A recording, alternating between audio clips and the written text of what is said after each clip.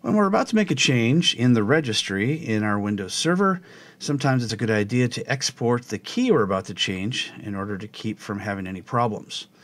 Let's go ahead and right-click on our Start button, choose Run, and type in regedit as you see here. And here we see all of the different Hive keys in our registry.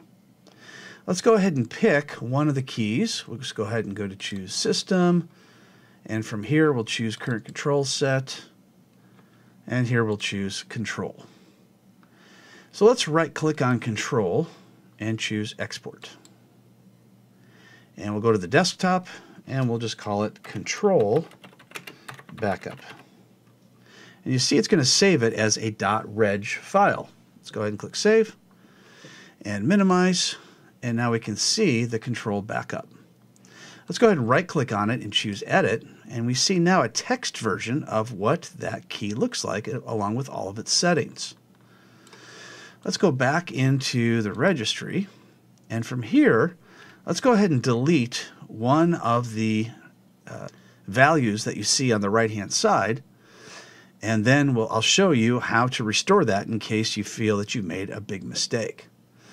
So let's go ahead and click on Dirty Shutdown, hit delete. Now it's gone. And we find out, oh no, we made a big mistake.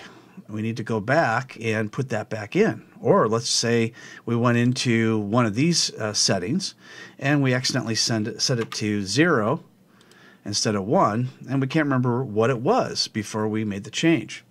So it doesn't matter either one of those. Let's just go ahead and minimize this. Let's go back to our Control Backup. All we have to do is double-click on it and choose Yes.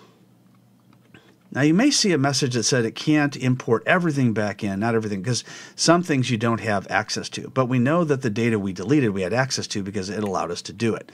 So go ahead and click OK. We'll go back into the registry, and we can see that our last boot succeeded is set back to 1, and our dirty shutdown has been restored as well. So that's how you back up a key in the registry in Windows Server 2016 and how to restore it.